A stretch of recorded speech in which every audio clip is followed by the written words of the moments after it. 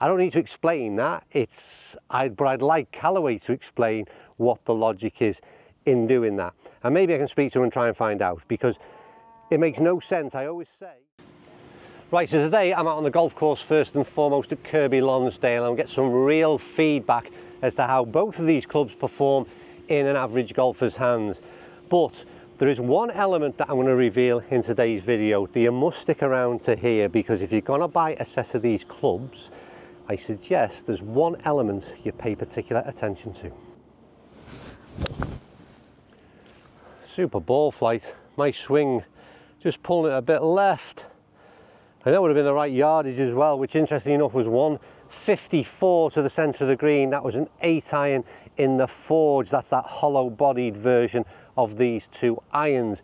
And the two being the AI 200 and the AI 300. As ever, Callaway have made it nice and simple to remember all these different names that they've got in their product range right now. The two clubs differ hugely in the way they're put together. And that's because one is a hollow bodied iron and the other is a cavity back iron. And what I want to find out in today's video is how they perform differently, one versus the other, what separates them in terms of performance out on the course, maybe sound and feel will be a different issue, maybe the way they look, because they're aimed potentially at slightly different golfers looking for different things. Left of the flag on. Yeah, quite a bit left of the flag, but again, that's down to my swing. Interestingly enough, when I get in this position, 175 uphill, I've gone for the 6-iron. I've reached again for the cavity back, and it's just a mental thing, isn't it? Just that little bit of bulk tends to be visually the thing that resonates in my brain. It means I'll hit it a bit further, and it's perhaps a bit easier to hit at the same time. Well, that was the first long iron. It was the 4-iron in the cavity back. It really is hard to tell the difference. However, you can at address just see that little bit more bulk, but I've got to admit at that long end of the bag, I'd feel more confident in seeing that. But the important news off the club face, it's gone like an absolute bullet. A good swing, straight ball flight, quite a penetrating, relatively low ball flight, but it really feels like it's firing off that club face. Not too bad, a little bit off the bottom, but it's okay. And that is the hollow bodied version, and the hollow bodied version basically is what we've seen from many different club manufacturers right now, which is forged face, and the feel to that is always debatable. It's certainly not like a forged iron, but the face is interesting because it's been developed with the AI technology, hence the AI 200, and it's that using real data from actual golfers' swings in producing a face that Callaway suggests is more forgiving, faster ball speeds, higher spinning where it needs to be, and it's just a very intelligent manufactured club face.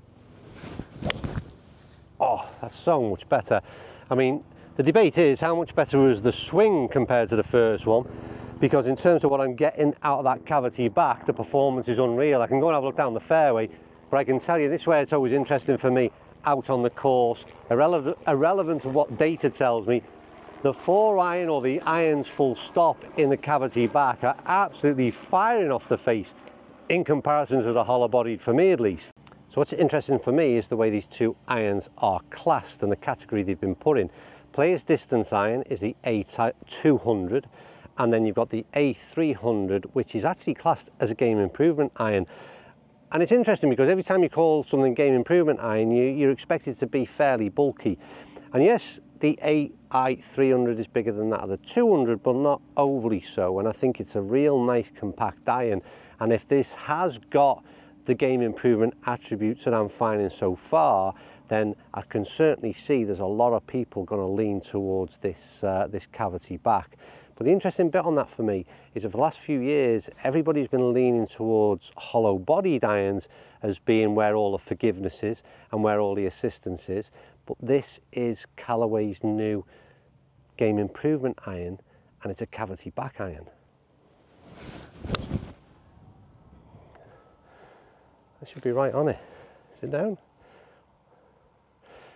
That's interesting again, you know, it's grabbed nice and sat tight. It's only a wedge I'm hitting in, 125 yards again, so these have got a little bit of distance in them. And again, obviously that's relative to loft. Lovely feel out of that cavity back iron at that shorter end. That's the first one I've hit. I hit an 8 earlier on actually, but yeah, that wedge in hand felt really good, really responsive on the greens as well, which is always something that, and I just got to reiterate this point, we've got a lot of dry ball data on this channel that often points towards a sort of low spinning iron, certainly in my hands, but it's very different when it's seen out on the fairways. And I think you've got to pay close attention to what you're hitting off. Those indoor mats invariably produce very low spin. A really good strike. Be interested to see the distance. That's carried it as well.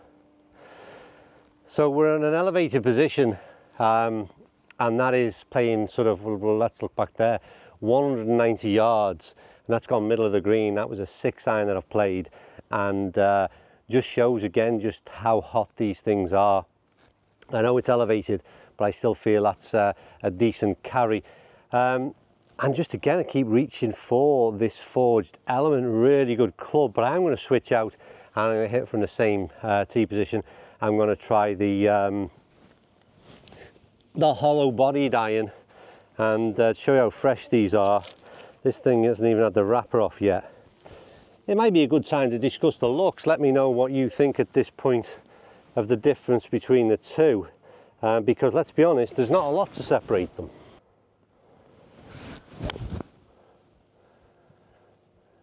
Again, nice strike. Is that going to get there? Just a tad shorter.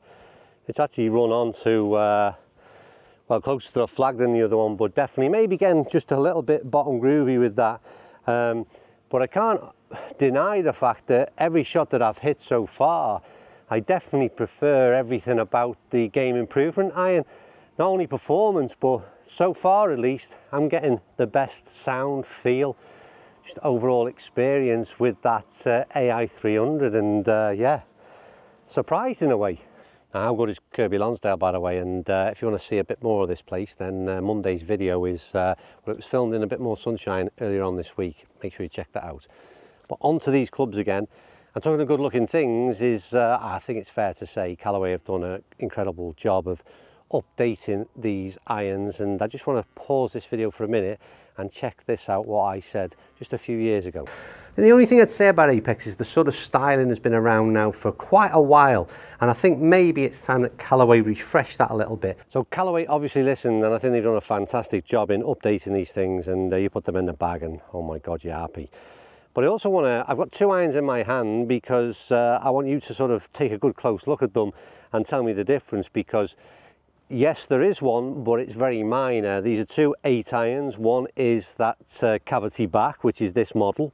And when they call it a cavity back, I mean, there's a very small cavity that's taken or removed from that. And then you've got the hollow bodied sort of single piece iron.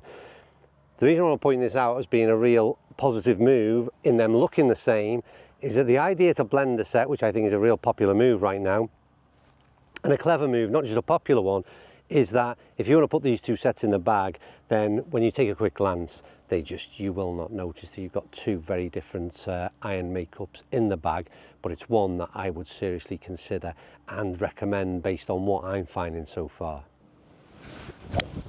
Oh, so good. I could hit that thing all day long. Absolute fired out. That's that 4 iron again, which is not often that I'm reaching for a 4 iron.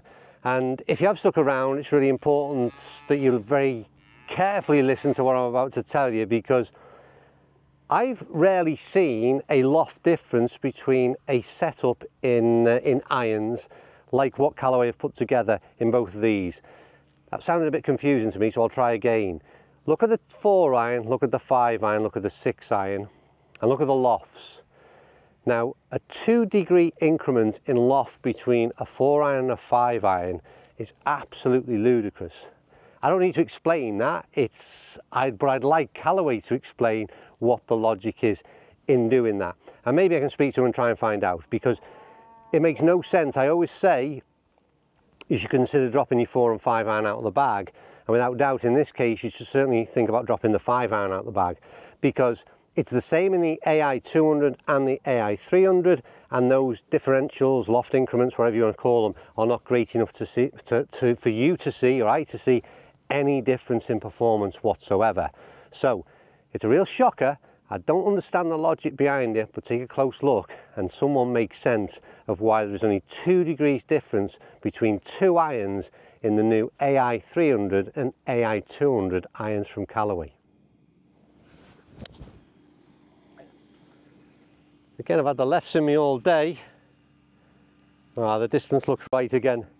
And to be honest with you, I'm going to finish up there because as my performance aside, what I will say is that I'm very much swayed towards the AI 300s. First of all, I think they look fantastic. I don't think they look like a game improvement iron as we would normally sort of understand it to look like. The top line is perfectly fine. They've done a clever job in chamfering that top line off so you don't see a great deal. But then in the longer end of the bag, you start to see a bit of this muscle, and that's where I want to see it, because I want to get confidence from that visual. They sound good, they feel good. I've got no problem with the AI 200s, but I just don't really see what you gain from gaming one over the other, because when I first seen them, my immediate thought was, oh, this is kind of like a short irons AI 200 in around the 7 iron through to 4 iron. I'll maybe go into the AI 300s, but I wouldn't do it because, like I said, I just don't see the point. These are the short end of the bag. I've got great feel, great control, and don't look, like I said, overly bulky. Either way, 2 really good sets of irons from Callaway, and I think either way it's going to be down to some personal preferences, and I'm sure that if you're in the market for a set of irons right now, you should definitely include these on the to try list. Right, that's me done. Thanks to Kirby Lonsdale. Unfortunately, sun wasn't shining today, but course still looked fantastic. Let me know your thoughts on these. Hit the like, subscribe, all those things, and I'll see you very soon.